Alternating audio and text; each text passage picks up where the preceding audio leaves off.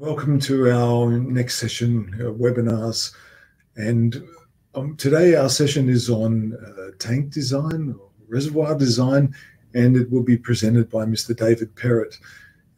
Thank you for joining us. This should be a very interesting session. I think it's a subject which is poorly understood. There's some new technology and a lot of interesting things that you'll see during the webinar today, and I hope you'll enjoy it. I certainly am. Thank you. Good afternoon, everyone. Thank you, Mr. King. My name is David Perrott, and thank you very much for attending. So the topic of today is oil reservoirs and some design principles, and be touching on a few different things on how they work, what to keep in mind when designing a reservoir or looking at a new system or an existing system. And let's get into it. The general topics today is, as I've said, the functions, common design features, and some differences between mobile, hydraulic and lubrication systems. Now, I want to preface this with just saying that this is a very large topic. There's a lot of work that can go into correct reservoir design. My goal today is to just have a brief overview of the topic, a couple of my experiences and tips and traps to look out for. And hopefully everyone will leave the webinar today being a little better off and a little more knowledgeable on the topic. So functions and misconceptions on reservoirs. So that's a list of the points I'll be covering. So everyone knows fluid storage for reservoirs, obviously somewhere to keep the oil for your system, but we'll go into a little more detail than that. Mixing of your operating fluid, deaeration and settling of contaminants are all very interrelated topics. Obviously providing mounting locations for components. If anyone's seen a high box, will be aware of that one. And heat dissipation is a bit of a controversial one. We'll cover that a little bit too. So moving on to fluid storage. So this is always a bit of a difficult one, in my opinion, when it comes to a new system, particularly if there's not quite enough information. But an important point to remember with this is if your system has multiple pumps, that rule of thumb must apply to the total flow rate of the reservoir, not just an individual pump on the system. More to the point, you also need to consider differential volumes. Now you see on this slide here, we've got a cylinder and an accumulator. Both of these things have one thing in common, and that is during operation, they draw oil from the tank and lower your oil level. So it might be good and well to use a rule of thumb to get a tank sizing, but if you're using a 100-litre tank on a cylinder with a differential volume of 50 or 60 litres or some other example like that, then you're going to run into trouble. It needs to be considered. And dwell time for oil inside the reservoir is also very important. We'll touch on that a little bit later when we're talking in deaeration.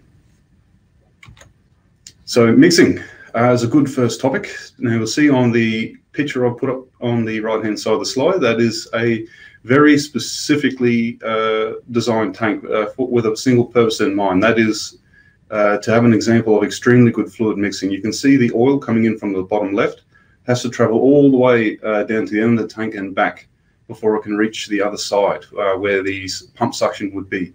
The purpose of this long baffle and long tank design is purely for mixing. The colored images on the bottom right is actually an oil velocity and oil path analysis done on this tank design to show exactly how well it works. Obviously the red is a higher velocity and a blue is a lower velocity. Now why go to all this trouble? Well, first and foremost, in smaller tanks, particularly if you've got higher flow rates, you can get something called flow channeling. And what flow channeling is, when the oil returns into your tank through your return filter, it can seek a pathway directly to the pump suction. And if there's nothing there, no geometry, no features, no baffling to force mixing, then essentially the volume of oil in your system is reduced down to just what's in that channel between the return filter and the suction. So it's all good and well if you've got a large tank, but if you're only really mixing about 20 litres of oil between those 2 points, then any deaeration, any temperature increase or contaminants you've got coming in through your return line, if it's not removed some way or another, will be just going in a loop throughout your system, not taking advantage of the full volume of the tank. Thermal shock is another particularly dangerous thing that can happen to your hydraulic system. Now, to give an example of where this can happen, if you've got a power pack that say is operating in a nice 30-degree ambient condition, delivering oil into, for example, a chilled or refrigerated room, maybe in the food or meat processing kind of industries, where the temperature can be quite low. You can even be below zero, in -10, -15 degrees. What can happen is the oil that is sitting static in that chilled environment, when it returns back to the tank, it's still very cold. It's still 30, 40, maybe more degrees different to the temperature of the pump. And if you've got that flow channeling happening, or you don't have correct mixing, then your pump's going to get a dose of this extremely cold oil and seize. A very quick way to kill a pump, where proper mixing will prevent this from happening, as it causes the cold oil coming in, to be mixed throughout the tank, bringing the average temperature a little more predictable for the pump, so any temperature change is a gradual process. And assisting with deaeration, that's leading into the next topic. But of course, if you have a flow channel and you have heavily aerated oil, the oil doesn't have as much surface area of the tank for the air bubbles to settle out to, whereas if the oil is mixing throughout the entire volume of the tank, you've got the full surface area for air bubbles to float up to the top of the tank and exit the oil. Moving on, so to go further into deaeration, they've got a lovely picture there of a purposefully aerated tank, just to show what it looks like from the sides. You don't normally see that in the tank, you only see the top, of course. So entrained air, air bubbles inside your hydraulics is a particularly bad problem to have in a hydraulic system for many reasons. Cavitation first and foremost. So for those of you who may not be familiar with the topic of cavitation, traditionally cavitation is described as air bubbles forming in the suction of your pump because of poor suction conditions, where it can go into vacuum. And the bubbles, or gas bubbles I should say, then pass through the pump and collapse or implode on the high pressure side. This can cause severe damage to anything in the hydraulics, the pump itself or any components immediately after. Now, the truth of this situation is it's not just vacuum conditions that cause this. If you've got air already in your oil, already in your tank, then they do the exact same thing when they go from low to high pressure. Dieseling in cylinders, so a very similar process. If you have the oil throughout your system, and it can tend to collect inside actuators like cylinders, and you end up with a large air pocket up near, say, the gland or somewhere else. And then when you go through a pressure cycle with that cylinder, the air bubble will collapse and it'll combust. It'll reach extremely high temperatures, damaging your oil, damaging your cylinder. It can even melt the seals and lead to seal failure. Pretty severe problem when it does happen. Spongy actuators. I'm sure a lot of people who have done any work on a hydraulic system, particularly a mobile system, after a commissioning, has gone to drive something like a manually controlled valve, and it doesn't respond as it should. It's slow to react. The cylinders don't move at their full speed straight away, or they don't reach end of stroke properly. This is what happens when you have air inside your oil. So an important point is, when you have your air mixed in, you're no longer dealing with a near incompressible fluid, which is your mineral oil. You're dealing with a mixed fluid now. The air changes your viscosity, it changes your compressibility, it changes the nature of what you're dealing with. And this is really felt when you're dealing with the valves or control valves or anything else that relies on the near incompressible nature and the lubricity of oil.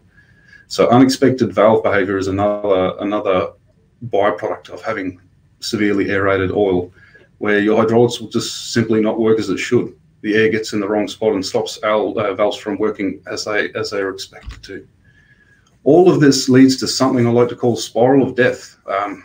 So once your oil is no longer a homogeneous oil, and it's no longer incompressible, it's no longer as it's not providing the lubricity it should, the viscosity's changed because of the air bubbles, you get a temperature increase in your system. You know, your cooler doesn't work properly. There's greater friction through your pumps, through your valves, which leads to a further temperature increase. This whole process snowballs.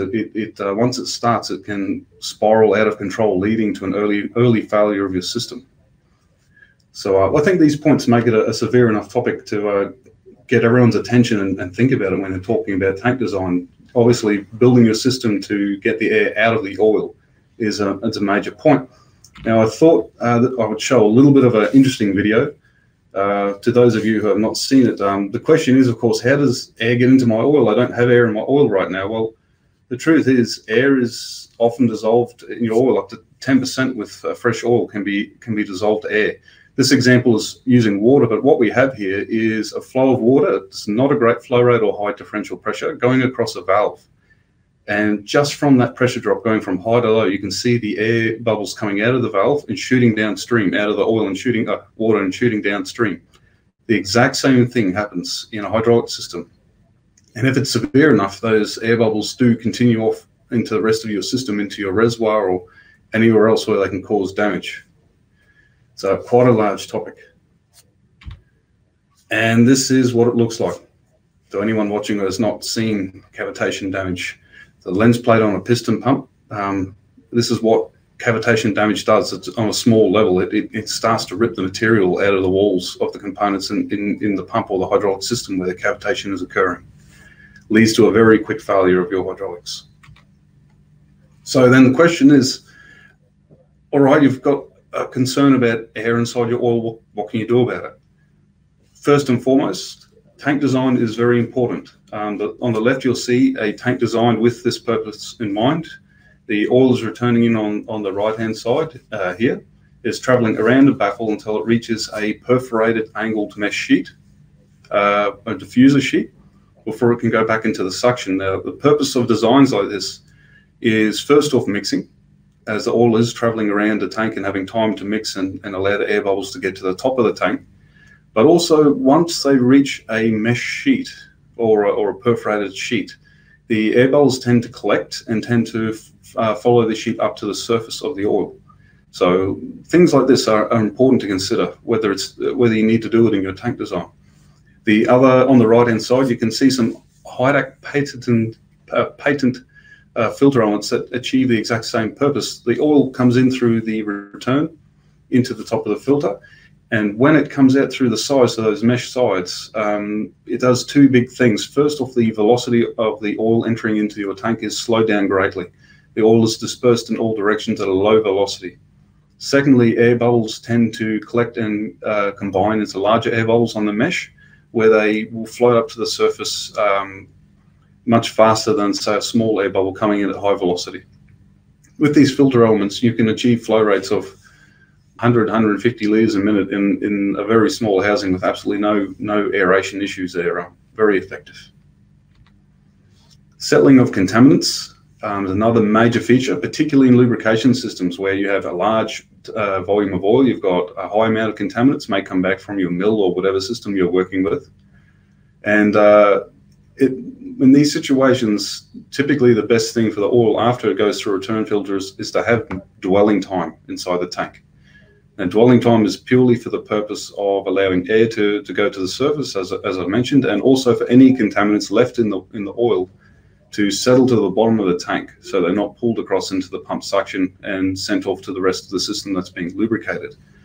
Now, one way you can do this is in the little diagram I've drawn there, having a large baffle in the center, having a dirty side and a clean side, separating out your return and your suction.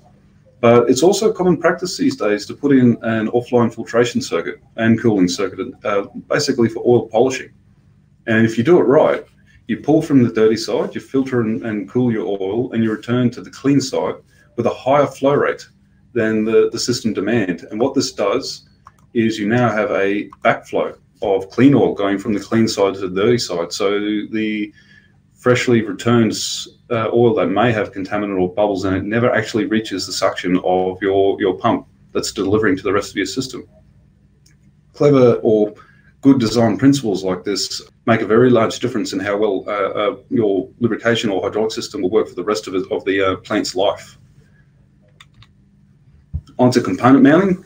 I've included a picture here of a pretty extreme example of how much you can bolt onto the top of a tank lid, but that's the meaning of this topic. If you've seen high boxes or any other very compact hydraulic power units, you can see that the tank itself is a useful method of mounting valves or the pump and motor set, filtration, gauges. It can all be achievable.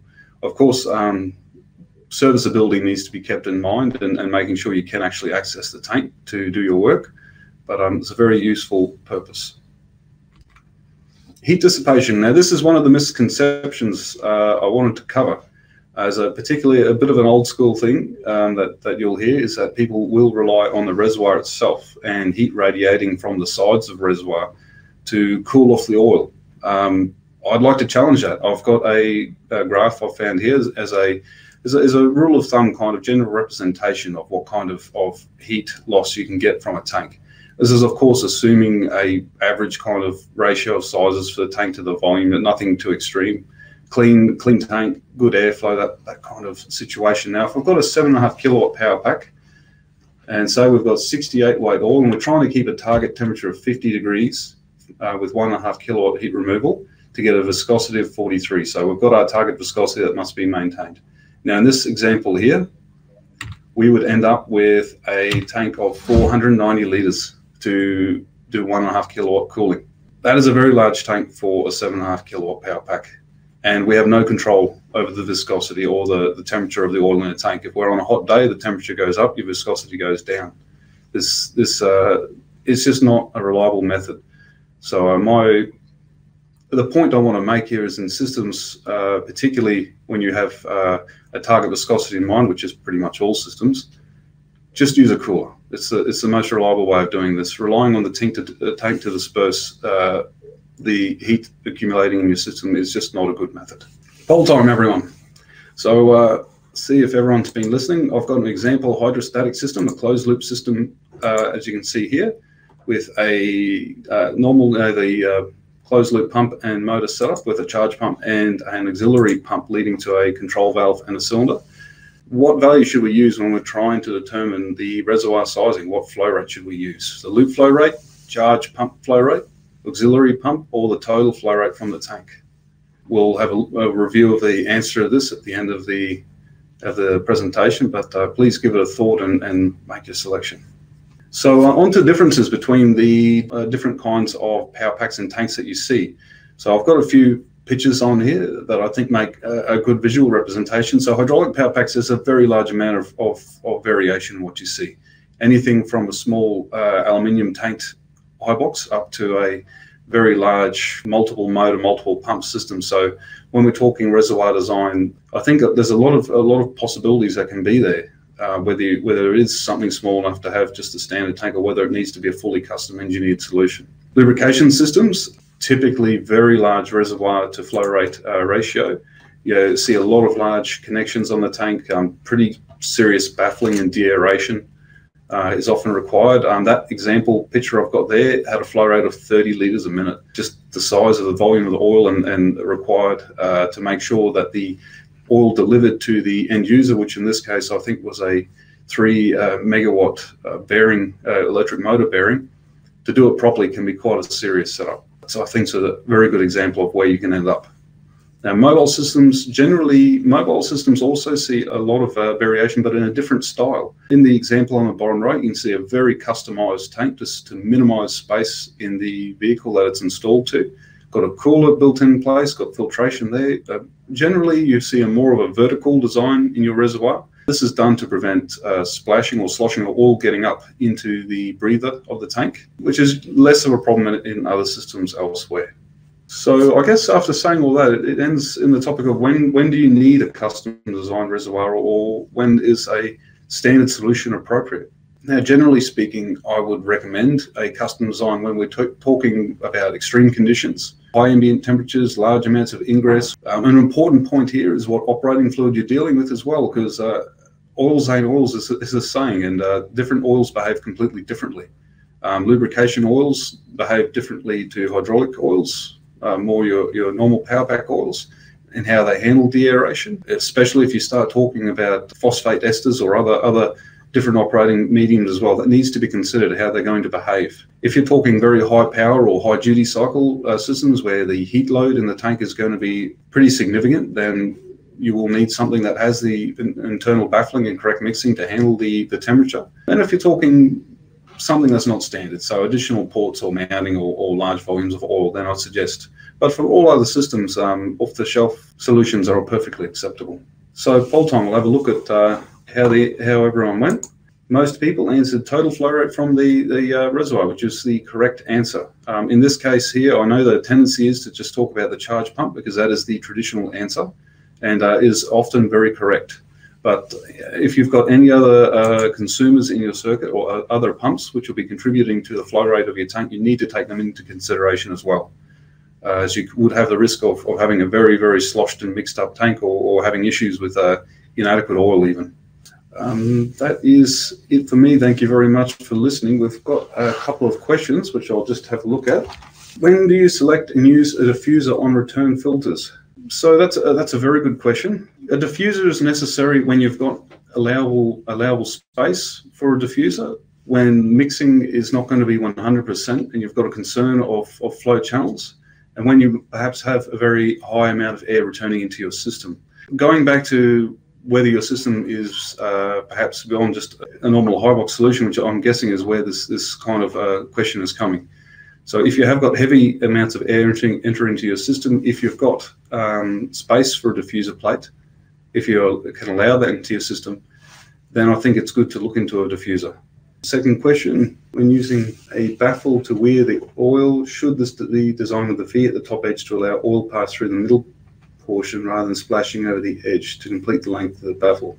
Yeah, so ideally with baffles, if they can go the full width of the tank, is the correct solution. So the concern is with having a V or having a design where you do not have a consistent flat edge across the top of the oil level, is you may get the oil concentrating through that V, and the goal of having the turbulence and mixing in your tank will be defeated. You'll not get the expected performance that you want. So I would recommend maintaining a flat-topped baffle unless there is some other external reason causing you to have to modify it to make sure it does its job correctly. All right. Well, thank you very much for watching, everyone. I hope it's been an interesting experience for everyone who's attended, and I'll pass you back now to Mr. King. Thank you. Thank you, David. It was really very, very interesting, and I think that we look at tanks and reservoirs as a very simple way of just holding our fluid, and when you go deeply into it, you realize that it is so much more, and it's an extremely critical part of the system design. And I think that through today's webinar, that's been really clearly demonstrated. Certainly, we always at HYDAC look for opportunities to improve designs, to improve the reliability of the system, and that means going into every detail. And this is, again, a good example of where simple things can be most important to the effectiveness of a good design system. So yeah, thank you very much for joining us today. I hope you've enjoyed it as much as we have, and we look forward to see you again soon at the next webinar. Bye for now.